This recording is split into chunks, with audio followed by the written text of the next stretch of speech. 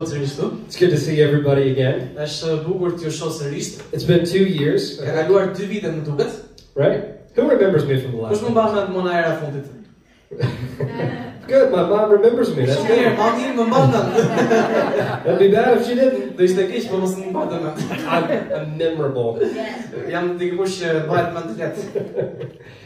So, how's everybody doing? Good? Praise God. We excited to hear from the Lord today? Amen. Let's pray really quick. Father God, bless this time that we have to be together. Speak through me.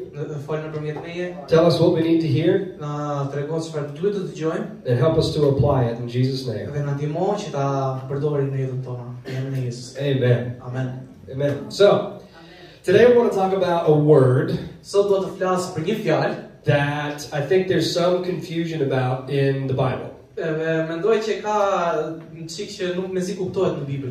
And my inner teacher came out a little bit. I'm less of a preacher, more of a teacher, just like my parents. Once I get stuck on something, I want to know everything I can.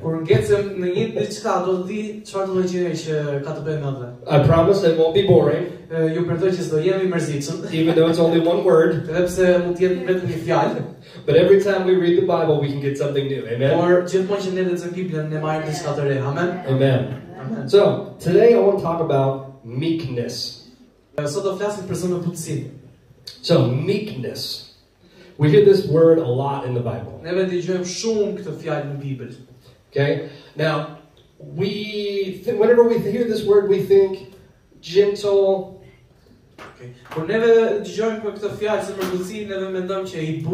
Submissive, quiet, right? Is this kind of what we hear?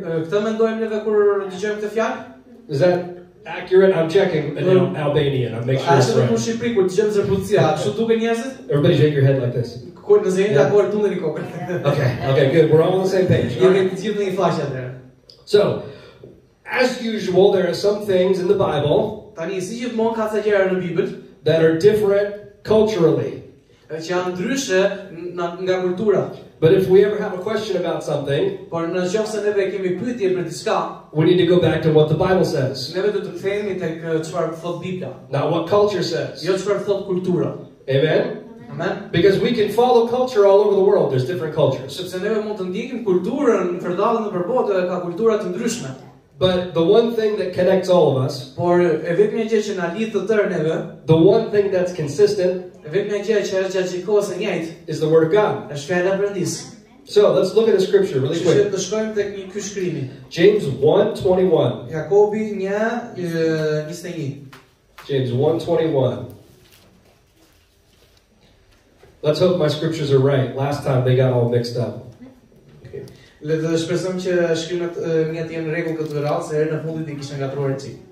James 1:21. Therefore put away all filthiness and rampant wickedness, and receive with meekness the implanted word which is able to save your souls.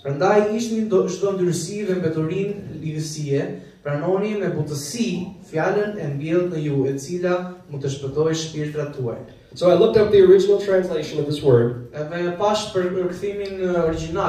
what this word means is a mild disposition, or a mild outward attitude. Okay? That's what the original word means. It doesn't mean in fear. Receive the word of God in fear. Okay, that doesn't make a lot of sense. Receive in weakness the word of God that saves your soul. Okay, as if we're supposed to be fearful of the word of God or ashamed of our weakness. We're not supposed to be ashamed. Okay? Keep this in mind. We're going to go through a lot of scriptures. Okay, a mild attitude Let's look at another scripture. Hebrews 4:16. Vemi te Hebrejt 4:16. Hebrews 4:16. 4:16. How many of you have your Bibles? Sa për ju që kanë Biblën me vete? Raise your hand if you have your Bible. Nëse keni Biblën me vete, ngrini dorë. That's right. You don't know what this crazy American guy's telling you. Sepse nuk e dini çfarë po thotë ky amerikan I çmendur. No, I could be lying. Mund të vetë jenë duke i hyrë ose ndonjë që aty te Bibla. You gotta look it up in your Bible. Duhet të hapni te Bibla dhe ta kontrolloni vetë. All right, Hebrews 4:16. Hebrejt 4:16. I think this scripture Mendoj që ky shkrim is saying the same thing as the scripture before. na thotë të njëjtën gjë si ai shkrimi më përpara. Okay, it says, "Therefore come boldly unto the throne of grace, Le të afrohemi pra me guxim thronit të hirit, that you can obtain mercy që të marrim mëshirë, and find grace to help you in time of need." që të vetëm gjejmë mëshirë dhe për të pasur ndihmën në kohën e nevojës. Okay, we know the scripture.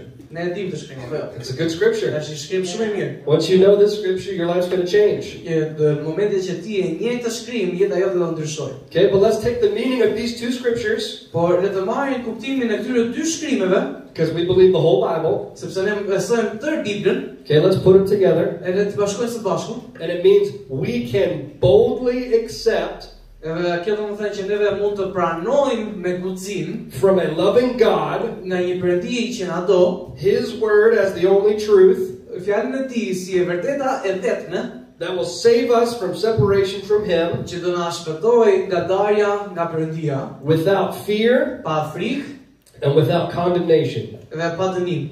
That's pretty exciting. Edhe kjo është diçka shumë emocionuese. So are you starting to get a little bit of an understanding of what meekness is? Edhe ne tani fillojmë të kuptojmë se çfarë do të thonë ajo butësia që thot Bibla. Okay, it's not fear, Nuk është frikë, it's not weakness, nuk është dobësi, maybe a gentle attitude, mbase një sjellje e butë, e mirë, okay, but it's not weak. por jo e dobët. Okay? Now, probably the most famous place that we know this word, probably the most famous scripture we know this word from, Okej, vendi më I zakonshëm që neve e njohim këtë fjalë, ndodhet te Mateu. Matthew 5:5. Mateu 5:5. Okay, these are the Beatitudes. Dhe këto janë ato dhuntit. How many of you know the Kush I Beatitudes? di dhuntit? Okay, we got a couple people know the Beatitudes. Lumturit po. Janë sa që I din ato që janë të lumtur. All right. Let's read. It says, "Blessed are the poor in spirit, for theirs is the kingdom of heaven. Blessed are those who mourn, for they shall be comforted. And blessed are the meek, for they shall inherit the earth." Tek vargu 3, nuk s'kanë si të frym, sepse tyre është mbretëria e qiejve. Lum ata që vajtojnë, sepse ata do të ngushëllohen. Lum ata që janë zemrëbut, sepse ata do të rashgojnë tokën. How is that possible? Si është e mundur kjo? What's he talking about? Për çfarë po flet këtu? If we take the cultural understanding of this word, Nëse neve marrim kuptimin kulturor të kësaj fjale, how can someone who's meek si mund dikush që është zemrëbut inherit the earth? të trashëgojë tokën? It doesn't make any sense. Nuk ka kuptim. The timid don't inherit the earth. Ata që janë të turpshëm nuk e marrin tokën, nuk e trashëgojnë tokën. Right? The guy who drives his car up past the line to get to the front of the light, he's the one that inherits the earth. Ai që e kalon makinën aty mbas semaforit për të kaluar, ai e merr tokën. Right? That guy who passes everybody in traffic. Ai personi që kalon kështu keq fare në trafik, Drive on the sidewalk. kalon aty tek trotuari, That guy's not meek. ai nuk është zemrëbut. Right? He's dominant. Ai është dominues. He's assertive. Ai është dikush që është I fortë. Right? Culture tells us that if you're assertive, Edhe kultura na thotë nëse ti je I fortë, you'll inherit the earth. ti do marrësh tokën, do e trashëgosh tokën. But what's the Bible tell us? Por çfarë na thot Bibla këtu? The meek will inherit the earth. Që zemrëbutët do të trashëgojnë tokën. Amen. Right? Jesus is the one that said this. Edhe Jezusi është ai që e tha këtë. So it must be true. Kështu që duhet të jetë vërtet. Now, I don't know about you, but this was always one of those scriptures. Unë nuk e di për juve, por ky shkrim ka qenë gjithmonë një nga ato shkrimet You're reading and you're reading, që ti e lexon, and you get to that line about meekness. edhe vetë tek ai rreshti që thot për zemrëbutësinë. And I used to go, that doesn't make a lot of sense. Edhe fillon thot me vete, po s'ka shumë kuptim kjo. And then I would just, well, let's just keep going. Edhe thjesht vazhdon të thuaj, po vazhdon të lexoj. You just skip over it, keep on reading. E kalon edhe vazhdon të lexosh të tjerat. But one day it bothered me too much. Por një ditë më shqetësonte aq shumë kjo gjë. I couldn't just skip over it anymore. Nuk mund ta kaloja më. I wanted to know what it meant. Doja të dija çfarë kuptimi kishte. So this is where this whole study came from. Edhe gjithë ky studimi erdhi nga kjo gjë. So Jesus is telling us, blessed are the meek, for they shall inherit the earth. Edhe Jezusi këtu na thotë lutem ata që janë zemërbut sepse do të trashëgojnë tokën. Well, Jesus saying this, tani Jezusi duke thënë këtë, he obviously understood what it meant. Ai e kuptonte çfarë do të thonte. Okay? He was an example of meekness. Ai ishte një shembull i zemërbutësisë. Right? We just had Easter. Edhe ne kaluam Pashkën apo jo? Right? Remember, we know the story of Easter. Neve dini historinë e Pashkës. Now, Jesus was being arrested. Edhe Jezusi ishte duke u arrestuar. Right? 500 some soldiers came to get him. Edhe erdhën ja 500 ushtar për ta marrë. Okay, now Jesus could have overtaken those soldiers. Tani Jezusi mund të kishte mundur ata ushtarët. He had the power. Ai e kishte fuqinë to assert his dominance over those people. Që tregonte dominimin e tij mbi ata njerëz. But he didn't use it. Por ai nuk e përdori. He told Peter, who cut off the man's ear, Madje I tha Pietrit që preu veshin e atij ushtarit, if you live by the sword, you die by the sword. Se ti jeton nëpërmjet shpatës, ti do vdesësh nëpërmjet shpatës. Right? He said, Peter, I have power over these soldiers. Edhe I tha Pietrit, Pieter, unë kam fuqi mbi këta ushtar. But people who assert their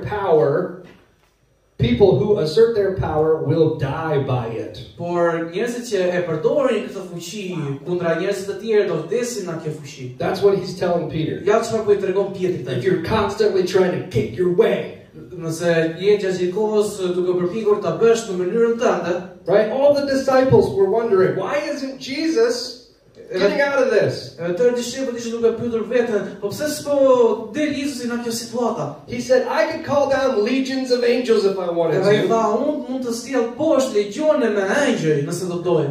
But if you live by the sword, you die by the sword. Por nëse jeton nëpërmjet shpatës, do vdesësh nëpërmjet shpatës. This is meekness. Edhe kjo është zemërbutësia. Jesus was the best example of meekness. Jezusi ishte shembulli më I mirë I zemërbutësisë. How much persecution did he get in his short ministry? Sa persekutim pati ai në shërbesën e tij të shkurtër? How much persecution do we get since him? Edhe sa shumë persekutim marrim neve që jemi të krishterë. We need to show meekness. Edhe ne do të tregojmë zemërbutësi. The way Jesus showed meekness. Në mënyrën se si Jezusi e tregoi zemërbutësinë. Biblical meekness, pra, zemërbutësia biblike is exercising God's strength është të ushtrosh fuqinë e Perëndisë under his control, nën kontrollin e tij, demonstrating power që të shfaqësh fuqi without harshness. Pa u bërë të egër.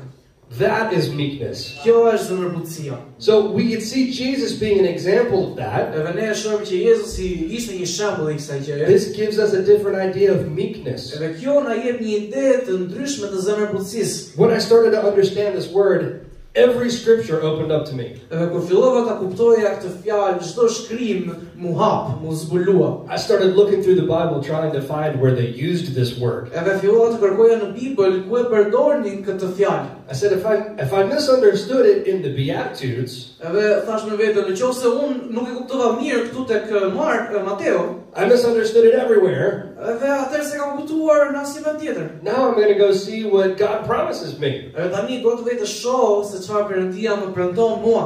Now that I know what meekness is, tani që e di çfarë zemërbutësia është, where else can I apply it in my life? Mund ta përdor unë në jetën time. So a lot of us have taken this scripture and ignored it. Edhe shumica për nesh e kanë marrë të shkrim edhe kanë ignoruar fare se kanë përdorur. Like I did. Siç e bëra unë. For a long time. Për një kohë të gjatë. I just said, I need to finish this chapter. I'll just skip over that. I'll come back to it later. Edhe thash me vete, do të mbaroj këtë kapitullin, do e kaloj këtë shkrim dhe ta lexoj më vonë. Right, or preach on a different beatitude. Do predikoj në një gjë tjetër. Right, there's a couple other ones. We'll focus on those. Ka disa të tjera, po do fokusohemi te ky. Okay, so some people have that attitude. Edhe shumë njerëz e kanë atë And some people take it to the other extreme. And a lot of people use this scripture as an excuse to not do some things in their life. Some people use it as an excuse to not do things for the glory of God.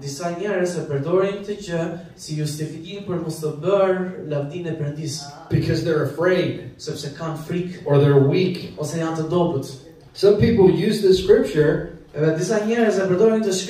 to show that weakness is biblical. I had a conversation with an Orthodox priest in Russia. And he was talking about this. Now, in my younger years, I was fiery. That's a good way to put it. Well, there was this priest that I would see every day. And he was holding a box for donations. And he looked like this. Everywhere, every day. And I would go the same way home from school every day. And finally I looked at him, I said, "Why do you look so depressed?" I said, does that help you get more donations? And he said, "No. Blessed are the meek." And from that day on, I had a misunderstanding of this scripture. Because our God is a strong God. And we believe in faith. Right? We can have faith for things. You resist the devil and he will flee from you. These scriptures don't make sense if we're supposed to be weak.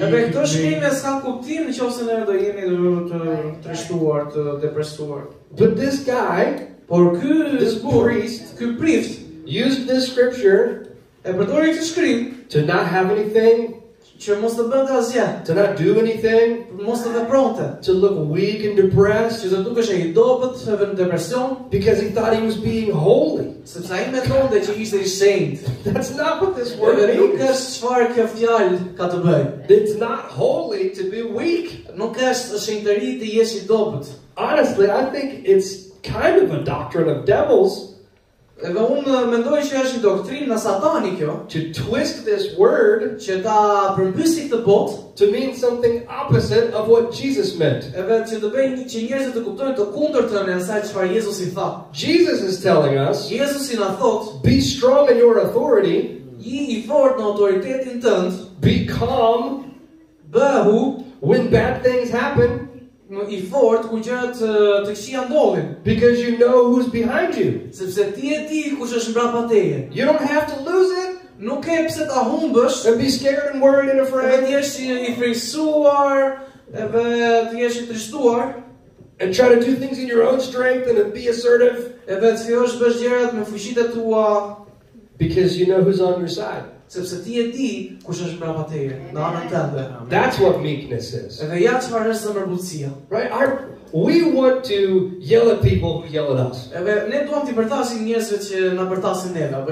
Right? Sometimes God will even give us an assignment.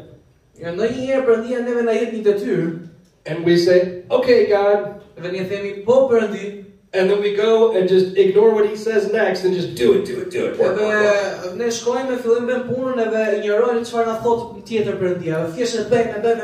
Just push it in and get it done.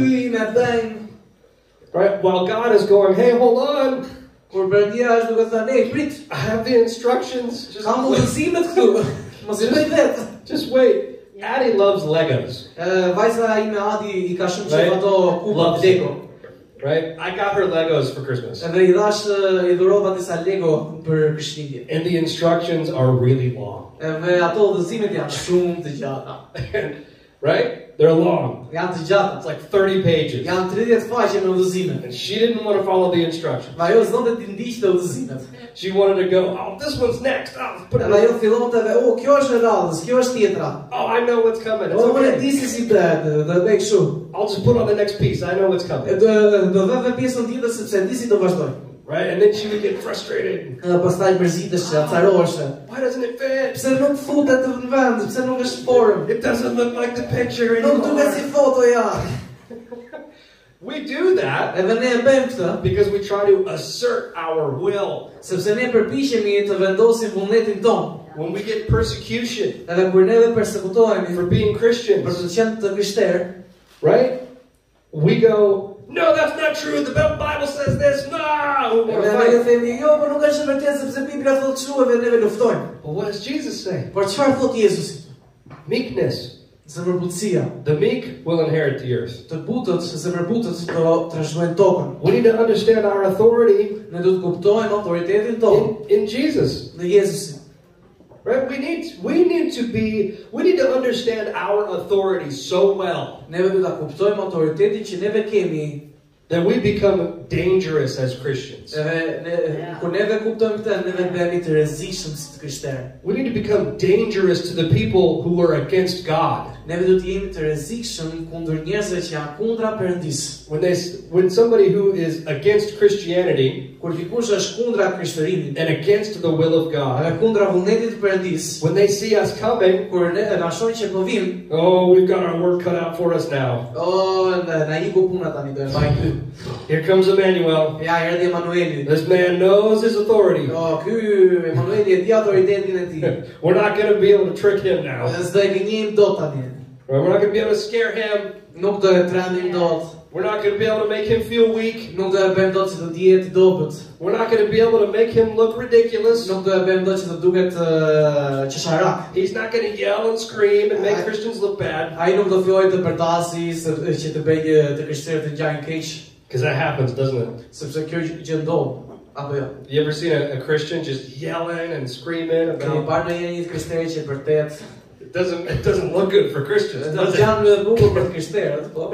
Maybe they're right, Mbase kanë të drejtë, but the way they did it was wrong. por mënyra se si e bën është e They're not gabuar. showing meekness when you're yelling at somebody. Ti nuk tregon zemërbutësi kur i përtet dikujt. But we need to be dangerous. Por ne do të jemi të So rrezikshëm. we need to understand the power that's behind us. Ne do të kuptojmë që fuqia që është mbrapa nesh, When you truly understand the power that is behind you in God, kur ti e kupton vërtet fuqinë që Perëndia na ka dhënë neve, nothing's going to scare you. asgjë do të trembi më. Nothing. Asgjë. You know, since I had kids, Shikoni që kur pata fëmijët, I understood the Bible so much more. unë e kuptova Biblën akoma më shumë. Everything makes more sense to me. Gjithçka ka filluar të ketë më shumë kuptim për How mua. many of you have kids? Sa për jush kanë fëmijë? Do you know what I'm talking about? E kuptoni çfarë? Every Po time flas apo jo? the Çdo herë Bible talks about God being like a father. Biblia flas Perëndia është ati ynë. Yeah, that makes sense. Edhe kjo ka kuptim. Right? Apo jo? When my kids are fighting about something, Kur fëmijët e mi zihen për diçka, first of all, this is like their first time they've ever traveled with us preaching. edhe për kjo është e parë për ta që udhëtojnë bashkë me ne për predikuar. I'm sorry, kids. Ju kërkoj falje fëmijë. You're going to be used as an example a lot. Do përdorni shumë si shembull. That's just part of being in a ministry Kjo family. është pjesë e qelit në shërbes. But I promise, it's going to be good. Por ju përdoj që do jetë e mirë. If they're fighting about something, Kur ata zihen për diçka, usually over a toy or something, zakonisht ndodh për lodrat, like kids do, siç bëjnë fëmijët. right? When I go in to fix the problem, Kur unë vej për të rregulluar problemin, I don't need to yell like they're yelling, unë nuk kam nevojë të bërtas siç bërtasin ata. right? Apo jo? One of them yells, one of the kids yell, Njëra fëmijë bërtet, "That's mine." "Është imja." And then the other one yells a little bit louder, "No, Edhe that's tjetri bërtet, "Jo, po është imja akoma më fort." And then it goes and goes. Edhe rritet volumi akoma më shumë. Do I need to go in there? No! Edhe duhet unë të vija tjetër dhe "Oh!" No. Jo. Just go, hey, relax. Hey, qetëson. It's okay. Është në rregull. I'm gonna fix it. Do e rregulloj unë. Relax. Qetësoni. Right? Why can I do that? Pse mund ta bëj unë këtë? Better question, why do they stop yelling? Pyetja është më mirë është pse po shohin ata të së përtiturit? Because they know Sepse ata e dinë I have the authority që unë kam autoritetin to fix it. për ta rregulluar.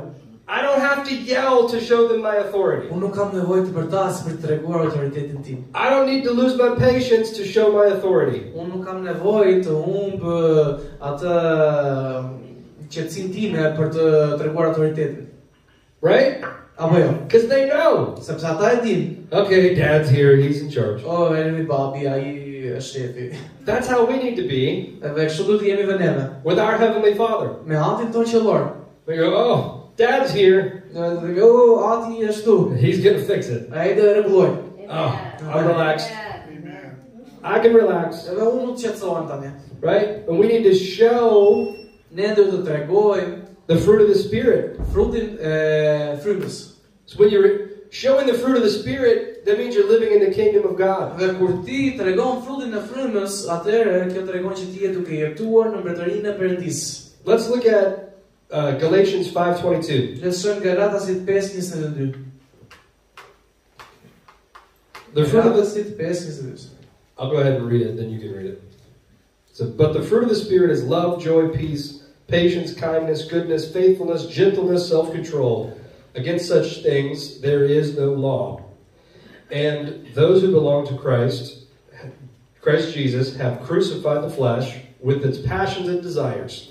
If we live by the Spirit, let us also keep in step with the Spirit. Let us not become conceited, provoking one another, envying one another. Okay, por fryti I frymës është dashuria, gëzimi, paqja, durimi, mirëdashja, mirësia, besimi, zemrëbutësia dhe kontrolli. Kundër këtyre gjërave nuk ka ligj. Edhe ata që janë të Krishtit e kanë kryqëzuar mishin bashkë me pasionet dhe lakmitë e tij. Nëse rrojnë në frymë edhe duhet të ecim. Të mësojmë të jemi le të mos të jemi buravec, duke provokuar dhe duke pasur smirë me njëri tjetrin. So there's one word up here. Është një fjalë këtu.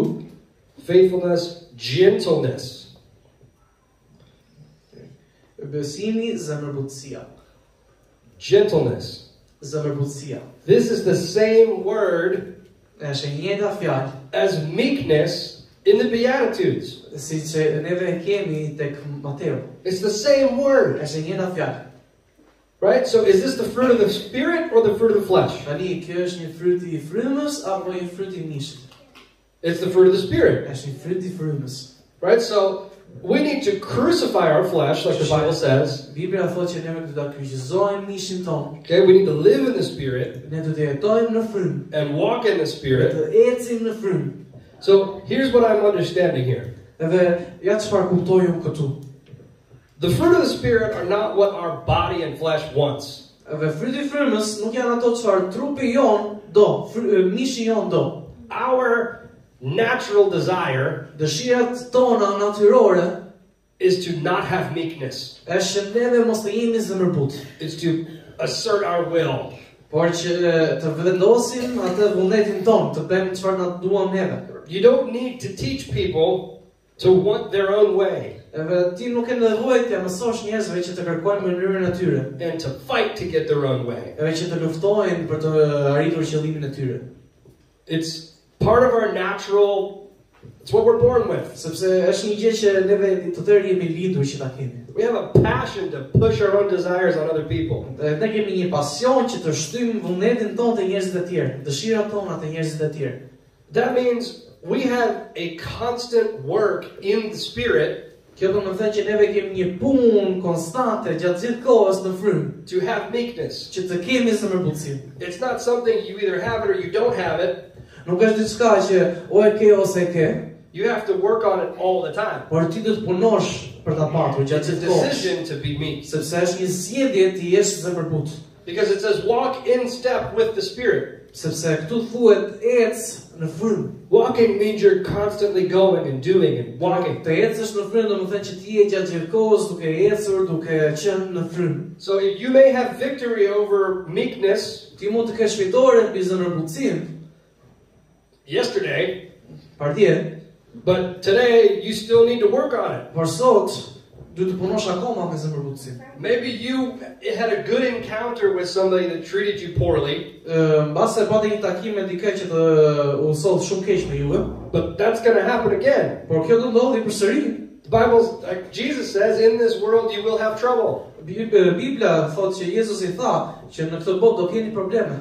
But he also tells us the meek will inherit the earth. Por gjithashtu ai na thotë që zemërbutët do të trashëgojnë tokën. He said, "Fear not, for I have overcome the world." Dhe ai tha mos keni frikë sepse unë e munda tokën, e munda botën. He's telling us how Ai na tregon si to inherit the earth, ta trashëgojmë tokën. but also not be stressed out while we're waiting for that to happen. Por gjithashtu mos të jemi të stresuar që kjo që të ndodhi. It's a matter of understanding your authority in God. Është një mënyrë se që ne ta kuptojmë autoritetin tonë që neve kemi në Perëndim. The meekness that God shows us Zemërbutësia që Perëndia na tregon neve is the fruit of the Spirit, is the fruit of power. Është fruti I frymës, është një frut fuqie.